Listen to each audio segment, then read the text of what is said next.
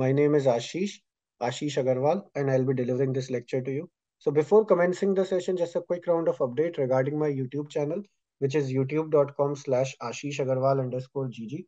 So if you haven't visited the channel, I would request you to do visit the channel and do like, share, and subscribe the channel. The channel is dedicated to Golden Gate related. Thank you. Okay.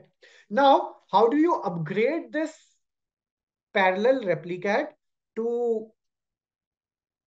So how do you upgrade your existing replicat which is running to parallel replicat is what you need to do. You do info rep-int09. Okay. Now your rep-int09 has read the data until this point onwards. Sequence 16 and RBA this. So what you need to do, you need to do alter PA rep ext seq no 16 ext RBA 65725. So basically what will happen until this point, REP-INT09 has read the data. From this point onwards, PA-REP will read the data. Press enter. Once you are done, then start PA-REP. So there is a command like if you want duplicate suppression remains active. So what happens is if any transaction has already been processed, Goldengate will not process those transactions. So if you want those transactions to be processed again, start your replicat with no filter dup transaction. No filter dup transaction means it will not filter the duplicate transaction. Okay, so we cannot start PREP. Why? Because we haven't created the parameter file yet. So each Goldengate process needs the parameter file for it. So we'll create the parameter file. But for now, our PAREP, our existing parameter, our existing replicat has been upgraded. Now you can use this to start, but we'll create the parameter. I'll quickly copy view param rep-int09.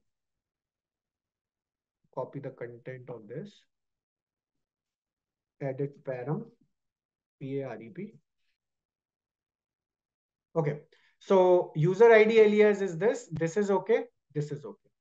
Now we have to use these parameters.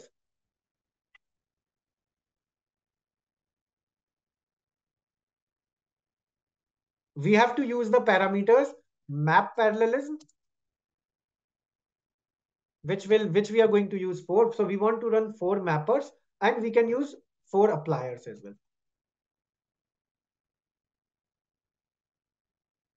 Okay. Now, if you want to use, say, for example, min apply parallelism, say, for example, 2 and max apply parallelism as 8. So you don't need apply parallelism in that case. In that case, it will be auto-tuned. Apply parallelism will be auto. So I'll just comment this out for now.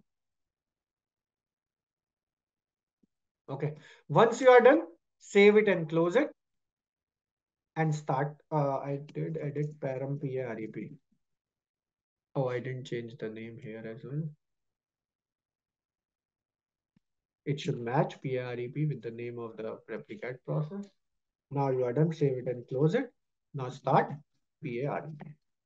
So once if PAREP starts and runs successfully, that means your existing replicat is successfully upgraded to parallel replicate, but it doesn't start. How can I find it is not running? How can I find the issue?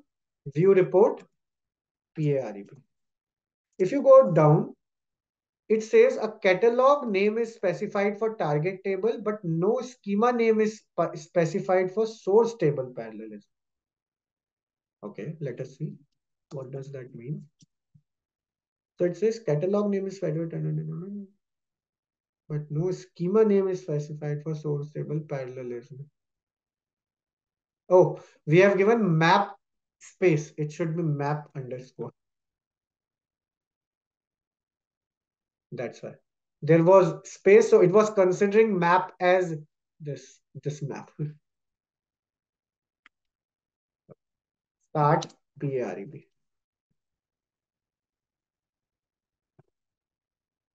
Now let us see info all. So can we say that this parallel replicat is running right now? Now, because time since checkpoint is yet not less than 10 seconds.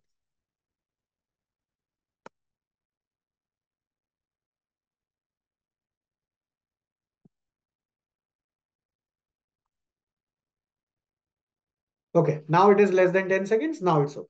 So you can now say successfully that your parallel replicat is now, so your existing replicat is now successfully upgraded to parallel replicat. Now, what you need to do, you just need to do some transaction. Anyways, in our environment, we have heartbeat table. So if you check PREP statistics, you will see that it is already implementing heartbeat table data for you.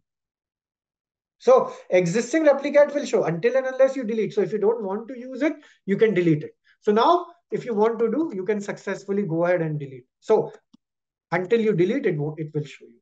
So if you don't want it anymore, you can delete it. Okay. Another thing, like if you are concerned that it might start automatically or other thing, so what you can do, you can in the parameter file, you can comment this first line, name of the replicate, or you can put some junk character. So even if you try to start that replicate, it won't start. So sometimes what happens is we don't want to delete this process immediately. We want to wait for 5 days or a week before we delete the existing one. So that to ensure that new one is working fine, right? But to ensure that no one accidentally starts it, right? So what we have done is we have edited that replicate parameter file. I have commented out the name. So even if now, if someone try to start, you won't be able to start.